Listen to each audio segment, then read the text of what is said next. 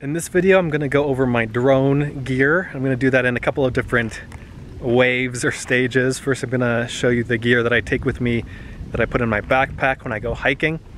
And then I'll show you some other gear like the chargers and some accessories that I've used in the past and don't use as much now, but were helpful when I was just first starting out and first learning how to fly the drone. But first, let's start off with this. This is a 1-gallon Ziploc bag.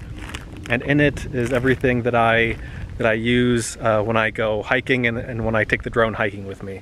Let's open up the bag and I'll show you what I use. And actually right at the start here, I want to show you this little accessory. This is a kind of a portable landing pad, and I don't use this a ton. I used to use it a lot when I was first starting out and just figuring out how to fly the thing safely. I do use it occasionally on snow.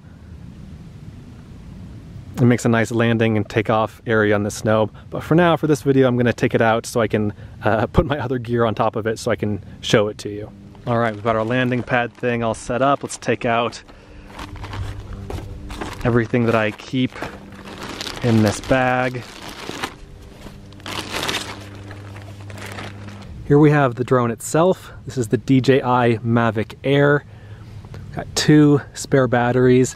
And these batteries are just in these little like kind of sleeve envelope things that I made just to protect the contacts on the battery to make sure they don't get messed up. This is the controller. This is a bag with some important accessories. Let's start off with the drone and the case that I have with the drone. So again, here's the drone itself. Very small, very compact, relatively lightweight. DJI Mavic Air, and I carry it in this hard shell case, and links to all of these things that I have will be in the description. Great little case, protects the drone well, and for storing the drone when the drone is in here, I do keep a battery in it. I have 3 batteries and I have each one labeled.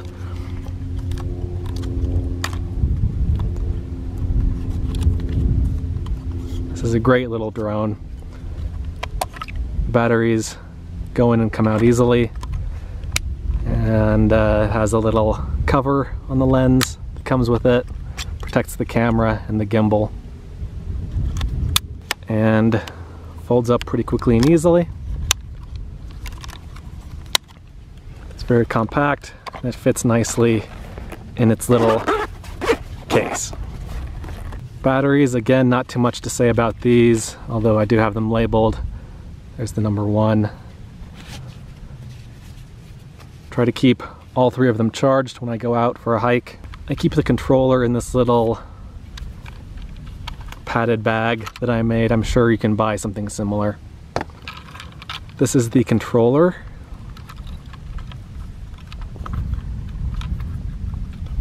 And it has these little joystick knob controller things that screw in.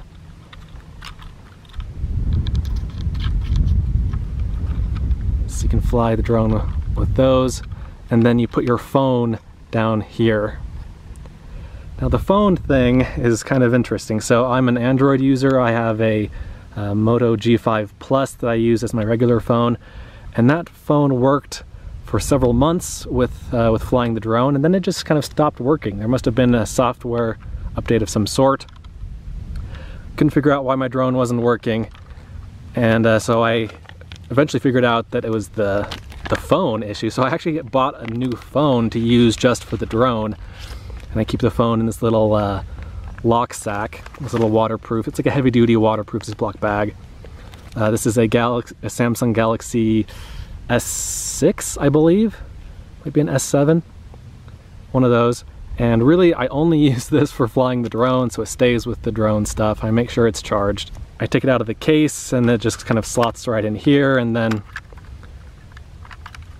you plug into the bottom. And I've also used my wife's iPhone with this. Works great. You know, it doesn't really matter whether you have iOS or Android. The important thing is that you have a phone that is supported. Whatever drone you're interested in getting, look up what phones are compatible with it and make sure you have one of those. So also in this little heavy-duty Ziploc bag are spare rotor blades. One time I did crack one of the rotor blades, and so it is nice to have a handful of spares. And I also have spare little joystick knobs. And so that's everything. That's all you need to fly. Again, usually I don't use this thing. I'm using that just to put my gear on. But when I do launch the drone, I do like to have it on a flat surface. If I can find a nice flat rock, great. If not, and if I don't have this with me, I actually use my backpack. This is the backpack I usually hike with. And when I clear the straps away, this surface right here is actually large enough to launch the drone from. And here's the drone ready to be launched, just on top of the backpack. I can actually also launch it from the little hard-sided case, just like this, and it works well too. I use my drone a lot in dusty and or rocky places where it's not super easy to land the thing. And so for taking off, I can use my backpack or the case like I just showed you, but for landing, I usually just grab it out of the air, which is a little bit nerve-wracking. And you know, I have cut my fingers a couple of times when trying to grab it and missing a little bit. But I found that it's just the easiest and fastest way to get the drone back out of the air. Oh, and one other thing is this neck lanyard thing is an aftermarket accessory that I have found to be super useful. It's just a little piece of plastic that kind of snaps onto the bottom side of the controller. And then it goes around the neck like this, and I found this very helpful for hands-free flying. So the drone is fine just hovering there, or you can set it to do pre-programmed flights. So I can set it to like do a circle around me, to fly in a circle around me, but stay focused on me. And this is helpful for if it's doing that, if it's either hovering or doing a pre-programmed thing, and I'm walking or I'm doing something else. I don't have to have my hands on the controls all the time. And again, this is like, I don't know, $10 on Amazon or something like that. And so again, here's everything all packed up, all my main gear. Easily fits into the backpack. It weighs, I weighed this bag this morning, it weighs 3 pounds and 2.5 ounces or something like that. So 3 pounds, 2 ounces. Not super lightweight. If I wanted to go super light, then I would just have maybe one battery and you know, only take the one phone with me on the hike. And now there are ways to get the weight down, but if I'm going for a day hike, then this is a manageable amount. So that's the main gear that I use every time I fly the drone. I'll now show you some other accessories and other items I have that I don't use all the time, but are nice to have. And I already showed you the landing pad thing, which is handy. This is the second thing. This is a bag made specifically for this drone, made by DJI. If I'm out for the day with the drone in my car or something like that, then I'll put everything in here. Everything that you see in this bag can fit in here. And this is just a little bit nicer to have. So if I'm like in a park or something like that and I want to fly the drone, I'll put it in here. So the drone goes on top here, the controller goes on the left side in that pocket, and then the batteries can go underneath, and then some other accessories can go back in there. There's a pocket on this side, and then a big kind of expandable pocket on the outside that has a zipper opening that's hard to do one-handed. So I'm not going to try, but there's another pocket right there.